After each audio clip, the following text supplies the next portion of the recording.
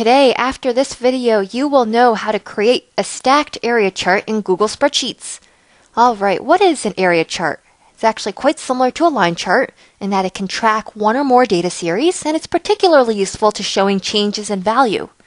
Now, a stacked area chart goes even further by showing the relationship of parts to whole. So in this case, we show the distribution of labor force by gender, so you show the employed number of women and the employed number of men to the total labor force over time. So as you can see, since the 1950s, the number of employed women has been steadily increasing, peaking in about 2000 and leveling off since then. All right, how do we go about to create a stacked area chart? Well, in this example, our first step was to go to the Bureau of Labor Statistics, where we were able to download the information that we need. So in this case, this is the monthly number of employed men ages 16 and over since 1948. And we were able to do the same thing for the number of women. Now, anytime that you create a chart in Google Spreadsheets, you want to make sure that it's formatted correctly in order for the chart to be created. So let me show you how we went ahead to create these charts. So the first step is we want to make sure that in the first column we have the date. So here we have it beginning in January of 1948.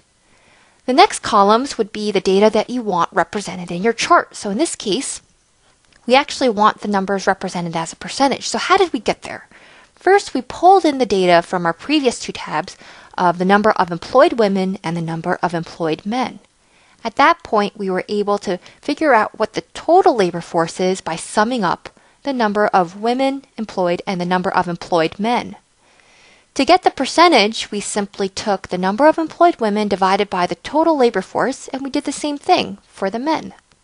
So as you can imagine, the sum of these two would equal 100% because that makes up the total labor force. So at this point, you're actually all set. All you got to do is highlight this data range and click on Insert and select the Chart option. At that point, your chart editor box pops up and you can go ahead and click on More under Recommended Charts and click on Area. At that point, there are three options for you, and you would select the second option for the stacked area chart. If you click on that, you'll notice that a preview comes up. And at that point, you're pretty much all done. All you got to do is customize your chart. So you could insert your title here. So we're going to add in distribution of labor force by gender. You can make adjustments to your legend, the font.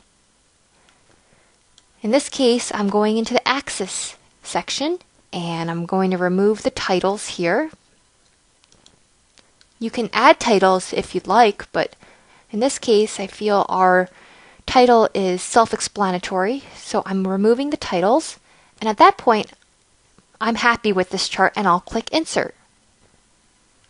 At this point, if you scroll up to the very top of your spreadsheet, you will notice that your chart has been created. At this point, if you'd like to move your chart to its own tab, click to the right-hand button here and click on Move to Own Sheet. At this point, the end result would be just this, which is what you saw earlier today. All right. Go ahead and start creating your stacked area charts. We'll see you next time.